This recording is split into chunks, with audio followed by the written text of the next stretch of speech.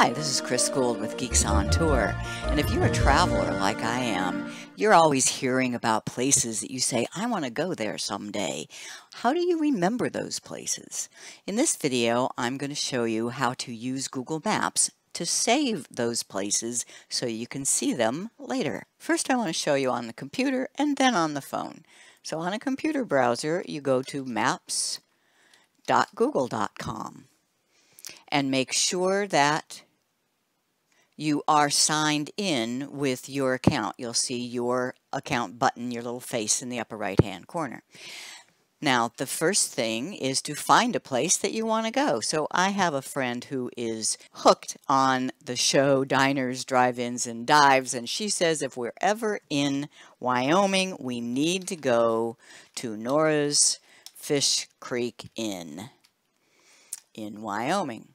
So I find that, and the panel that opens up on the left has this little button to save. And there's several different lists, but I just like to put things in want to go.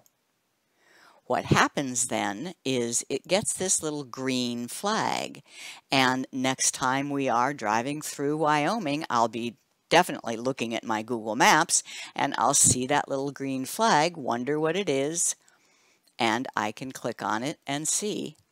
I can even add a note. In Saved and Want to Go, I can add a note, and then next time I click on it, I will see that note. Now, if you zoom out, you'll see that I have done this for several places. And something to be aware of is they appear or disappear depending on how much you are zoomed in or zoomed out. So if you want to make sure you're seeing all your places, just zoom in a bit and zoom out, and they will come into view.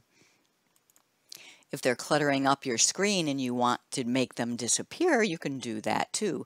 Over on the menu and Your Places, it's under Lists and Want to Go, the three dots, and Hide on your map, and they're gone. Want them back, click the three dots, and Show on your map. Now let me show you on the phone. On a phone, either Android or iPhone, this happens to be a Samsung, go to the Google Maps app. And first I want to show you that I can see that place that I just added. So I find Wyoming, and there is a green flag that is Nora's Fish Creek Inn. And if I scroll up, I will see the note that I wrote on it. Now let's add another one. I was talking to a friend, they said if you're ever in Spain, you need to go to Montserrat. And I think that sounds like a great idea. I hope to be in Spain sometime. And there is Montserrat. On the phone, the way you save it is down at the bottom. There is this Save button. And then which list do you want to save it in? I'm going to put it in Want to Go, and I'm going to add a note. And done. And same thing, you zoom out to see all of your Want to Go, and you can zoom in, and they will appear and disappear as you do that. And once again, if they are cluttering up your screen, the way you turn them off is with none of them selected, with nothing up in the search bar, you can tap on Saved, scroll down till you see the Want to Go, three dots, and Hide on your map. Now you go back to Explore, and the green flags are gone. There are others because those are other lists. I want them back. I tap on Saved, scroll down, and three dots, and Show on your map.